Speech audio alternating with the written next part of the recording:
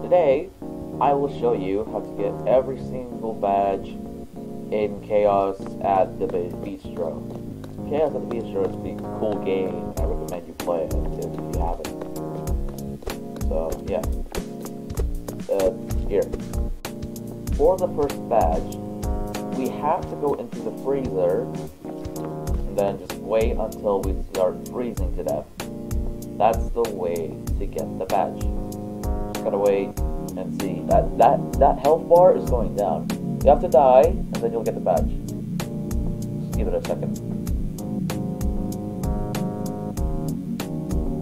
Give it a second. Just let it do its thing. 3, 2, 1. There. You die. That's how you get the badge.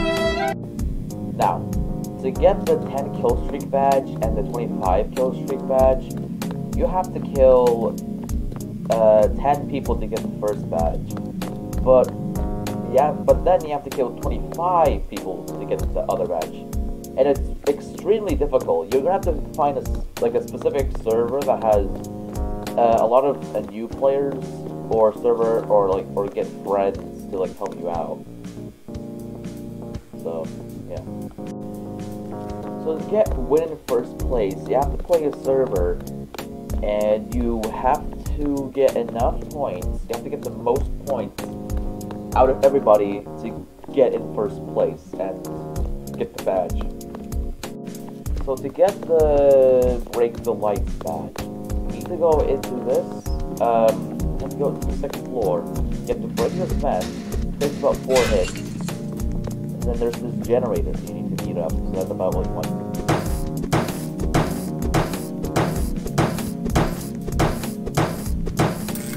It takes about 10 hits to destroy the lights, and then you'll get the badge.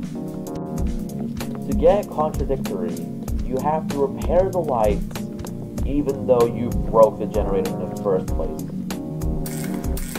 Like that. Or you can do it out there if you want to.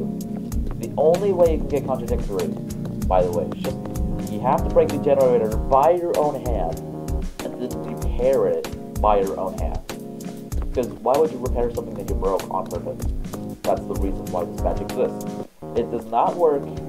Well, there's not a badge if you repair it when somebody else destroyed the generator, so don't rely on that. And to get Juggernaut, you have to drink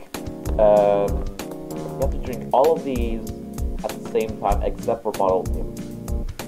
So you have to get Adrenaline Kick, Infinite Focus, and Celestial Wish all in your inventory. You have to drink them all at the same time, and then you will get the badge. You don't need to do anything else after that. So that's all the achievements in this game. So I'm gonna end up with a little bit of a bonus. You go to this hallway, see a flashlight. Pick it up, and yeah, flashlight. You can swing with it, drop it. Pretty cool. All right. See ya.